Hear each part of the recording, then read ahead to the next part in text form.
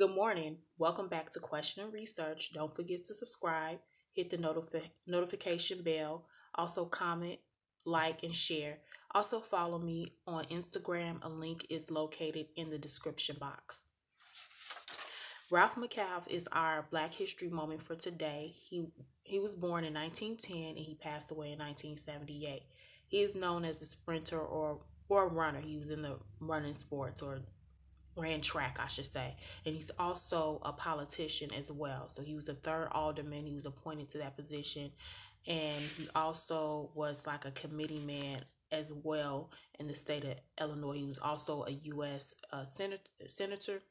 So he was running in the 1936 Olympics right along with Jesse Owens. So that's really good. And he was in Germany, Berlin. In 1934, between 1934 and 1935, he was known as the fastest man. He also won a silver medal in 1932 as well as 1936. And he did race against Jesse Owens and Eddie Tolan.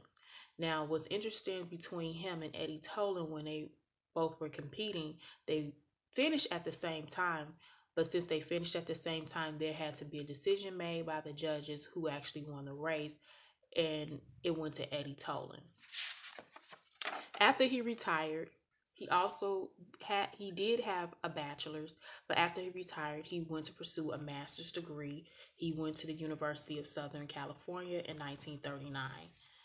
And then he eventually pursued a career as a politician in Chicago in the 3rd Ward as an alderman. So he was a ward committeeman, and then he also became a U.S. congressman from Illinois from 1971 to 1978. I just thought that was very interesting to know this about this person. His whole situation as far as being a politician, he was focusing on voting, education, and housing. And that is still a big thing in 2020 today. There has been talks of voter suppression in certain areas of this country. People have died. People have been intimidated at polling places not to go vote. Some people don't feel like it's important.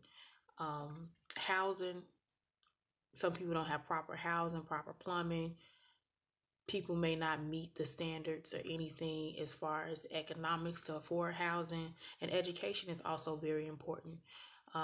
We got to have a good source of education so we can also be able to function, so we know what's going on in the world.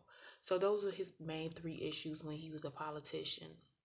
And it's still an issue to this day that people are trying to make education, housing, and voting a priority in a lot of people's lives. So thank you for this Black History moment. Follow me on Instagram. Make sure you like and subscribe, comment, give me your thoughts, what you think about this channel and the content that I'm bringing to you. Have a great one.